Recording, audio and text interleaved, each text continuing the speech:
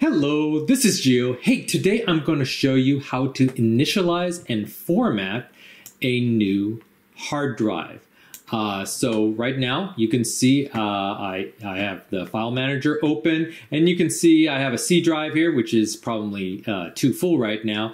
I have a F drive, and I actually have another drive here that you don't see because it needs to be initialized first. So that's what I'm going to show you how to do today. So to initialize your drive, you want to go to the lower left-hand start window there and right-click. Don't left-click, but right-click, and go up to Disk Management. So we'll click that. Okay, so right off the bat, it's asking me to initialize a disk, actually disk 4 here, and that's the disk that my file manager could not see. And so I do want to initialize that, and so I want to make sure that it's clicked like that. Next, it's asking you what partition style you want to use. You have two selections here. You could either use MBR or Master Boot Record. Now, this is an older style.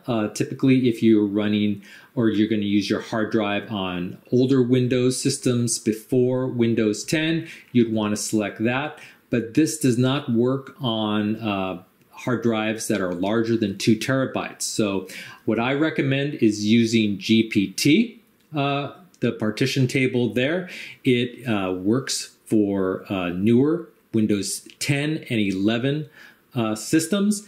And you can format or, initialize hard drives larger than 2 terabytes. It's also more corruption resilient and also has a better partition management. So I just recommend going with GPT unless you are running those older Windows systems. So we'll go ahead and do that and hit OK. And I'm just going to open this up so you can see where it's at. And right there, and there you could see that it's currently online. Initially it wasn't online, and so once it's initialized, it becomes online.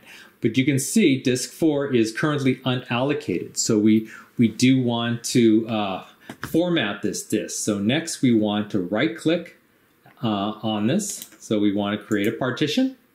And then we go to new, we want to select the new simple volume. So we'll go ahead and select that, and then just go ahead and hit next.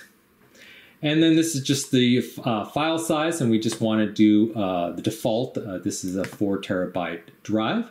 So we'll go here, and here we're just going to kind of keep the defaults. It's saying assign a drive letter. You can select whatever you want. That's not currently occupied. G is fine. I'm just going to keep these unclicked or unselected and hit next. And then you could change the file system. I recommend just keeping it with the NTFS. That works the best. I want to do allocation unit size as default. And now the volume label, you could put whatever you want. I'll just keep it at new volume. You could delete this or change the name. Also, I would keep form a quick format. It just goes a lot quicker, especially with if you're dealing with a newer drive. Just go ahead and do a quick format. I'm dealing with a 4 terabyte hard drive here, so this will just make the process go a lot faster. And with regards to folder compression, file and folder compression, do not check that. We don't want to compress. So we'll just go ahead and hit next. And then it just tells you a little bit about what you're doing here. So, and we just hit finish. And now you can see it's formatting. And there you go. The file G is now formatted. So we go ahead and go to my PC, and now you can see it has the new volume G. It's 3.63 terabytes, or the 4 terabyte size, and you are ready to save files in your new hard drive.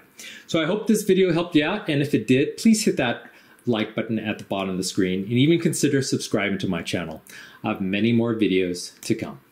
Bye-bye.